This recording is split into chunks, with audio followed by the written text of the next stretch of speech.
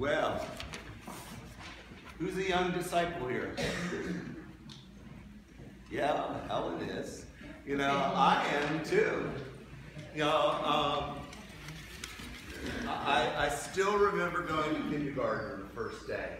You know, it's amazing, and I think in many ways I'm still the same sort of person I was then. But haven't you improved any? No. I have a little bit. I mean, my stick figure drawings are maybe a little bit better than they were in first grade. But which of these bananas, if you were going to choose a banana, would you want? Would you want the yellow one or the green one?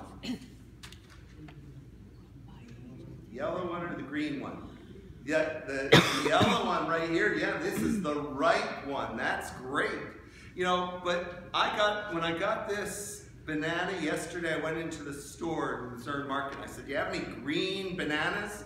He said, "What do you want a green banana for?" I said, "Well, I'm going to use it for my message for young disciples." And they said, "Oh, see, take opportunities to let people know that you're doing something at church, you know, because we can grow in that. We can ripen. God, this was really green yesterday. See, it's beginning to turn yellow.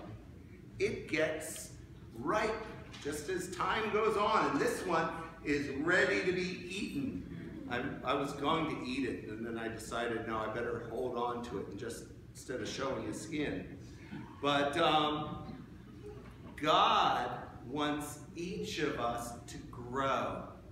God wants us each to get better and sweeter.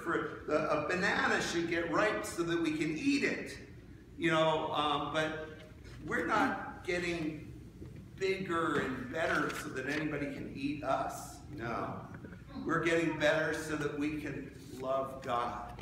Have any of you, either of you, ever been told to do something by a parent or some adult and you decided you were going to do it, but it was hard? You didn't really want to, but you decided anyway? Have you ever, yeah, I think so. You know, and that's really hard to do. You're big when you can do that, doing something that you don't want to do. But it will get easier the more you practice.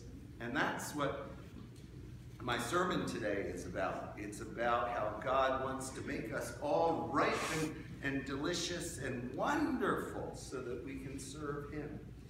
And that's what God's doing in you, too. What? I'm glad you're here. Let's pray.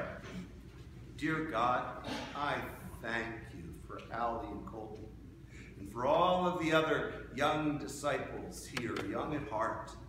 Help us all to be young at heart so that we want to learn, want to grow in you, so that we can be beautiful people for you, because you look on the insides.